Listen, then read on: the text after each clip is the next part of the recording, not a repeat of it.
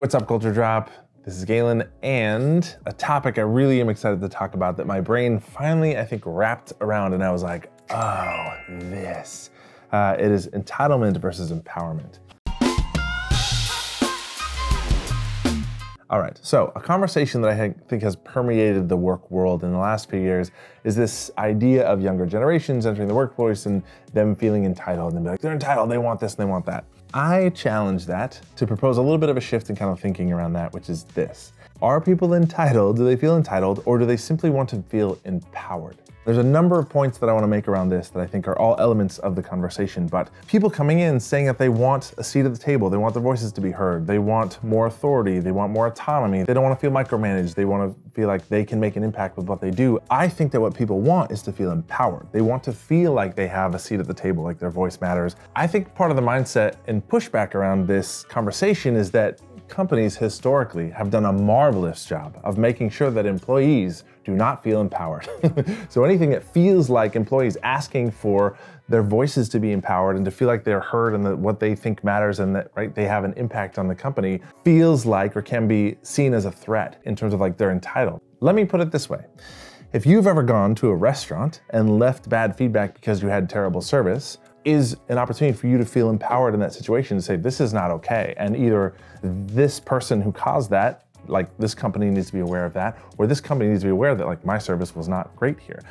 I don't think that's you feeling entitled. I think it's you wanting to be empowered. I think another thing historically that adds to this conversation is newer employees, younger employees, or somebody entering a company feeling like they want to challenge the status quo. They want to ask questions. Why do we do things that way? Is that the best way to do it? Why don't we do it this way instead? And being met with, that's the way we've always done it. You don't understand, which in some cases, there's balance there. Sometimes the ways things are being done are old school, they don't make sense, they're illogical, they're inefficient, etc. And companies like hold precious to that instead of being willing to be challenged and say, yeah, okay, let's do this a different way. And yes, younger employees entering the workforce don't have years and years of experience in terms of around business and dynamics, and there are things that they certainly do not understand, that they probably think that they understand that they don't, and that's okay.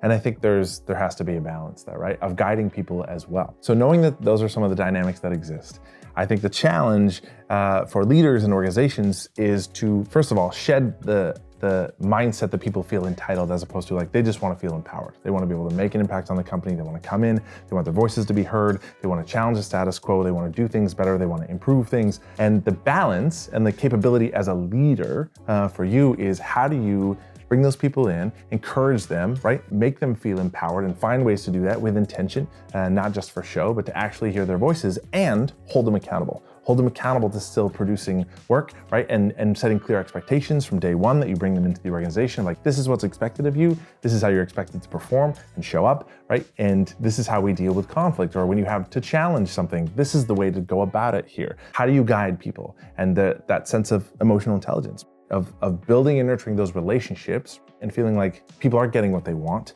asking questions to understand what is important to you in terms of feeling empowered here, being able to give feedback about your leader, about your team, about the organization, but provide the avenues and the opportunities for those things to happen in a productive way and still hold those people accountable to producing high caliber work, to being taught, to being willing to grow and develop them. That is a skill. If you recognize that in yourself as a leader, that is something to pursue, to think about, to ask more questions, to learn, to shore up in that level, because that truly is about leadership, about emotional intelligence. And like, you have to possess the capability to have people feel empowered, as well as hold them accountable, and do that in a way that is supportive, where everybody's developing, everybody's growing, everybody is learning from each other as well. So entitlement versus empowerment, I think an important conversation, but a shift to be made. And so like, that's how to address it.